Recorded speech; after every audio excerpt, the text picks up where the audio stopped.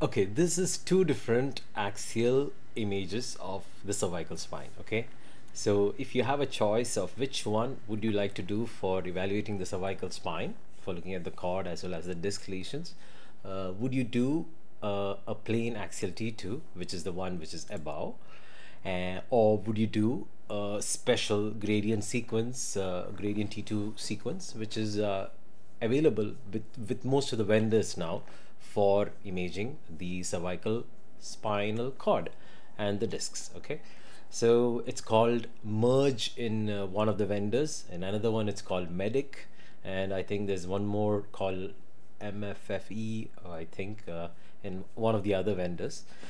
So if I were to choose between two of these, which one would I take for imaging routinely? If I am time bound and I have only a limited time to do a set of sequences for my cervical spine study, I would be doing a sagittal T2. I would be doing an axial 2D merge or medic, what you would call it, which is this special sequence, and I would do a coronal stir, okay, which would be three different planes, three different sequences.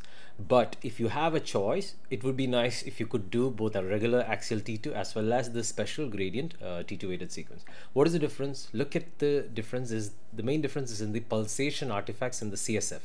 The CSF, which should have normally been like a clear T2 bright signal, due to the pulsation artifact appears dark in a normal T2 weighted image. So you tend to misread it as lesions, bleed, whatever. You can get a number of wrong diagnoses looking at a normal T2. The other thing is the contrast resolution of the spinal cord. If you look at the spinal cord, you are much better off picking up lesions or bleed or anything that's happening inside the spinal cord in a special gradient T2 weighted image like the merge or the medic. These are the reasons why I would go for this special sequence for a cervical spine study. If you have the choice to do the 3D version of it as well, do it.